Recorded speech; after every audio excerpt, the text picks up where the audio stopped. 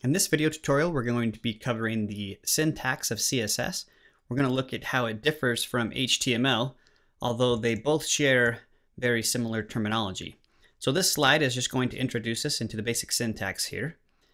What you see on screen is an entire CSS rule.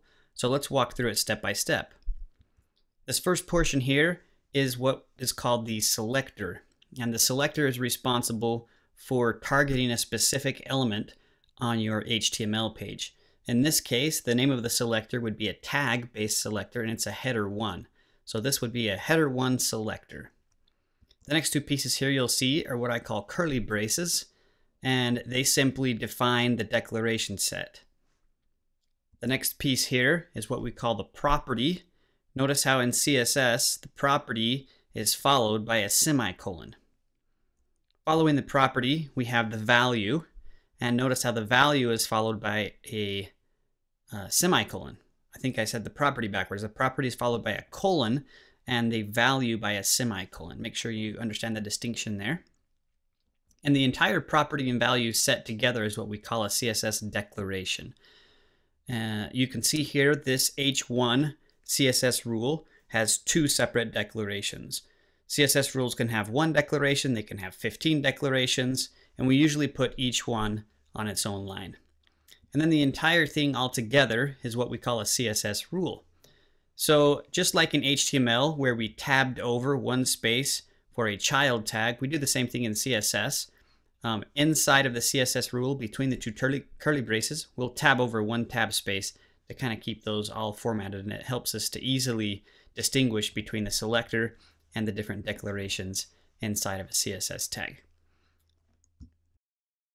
On this next slide, we're going to look at the different types of syntax for the actual declarations themselves, as they can vary between longhand and shorthand.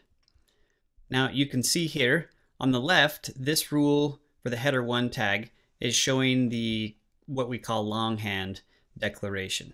So this header 1 has a property of padding dash top and a value of 5 pixels, property of padding dash right, padding dash bottom, padding dash left. You can see that each one of these are separated.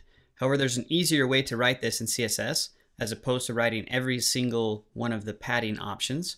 We can switch over to one of these three shorthand variants on the right hand side. So you can see this first rule up here just says padding, and the first value is the top, the second value is the right, the third value is the bottom, and the fourth value is the left. So you can see this is much more succinct and compact than writing them all out by hand this way. So this is a shorthand variant for the padding property in CSS. Here's another variant of that, even shorter. So this just says padding, and the first value, if there's only two values in the padding property, the first one refers to the top and bottom padding, and the second one refers to the left and right. And if we just have one value in the padding declaration, that just means that 10 pixels are applied to all sides, so top, right, bottom, and left. So you can see with CSS, there's several different ways to do these declarations, and you'll kind of learn as you learn the different properties of CSS which properties do have shorthand variants and which properties don't.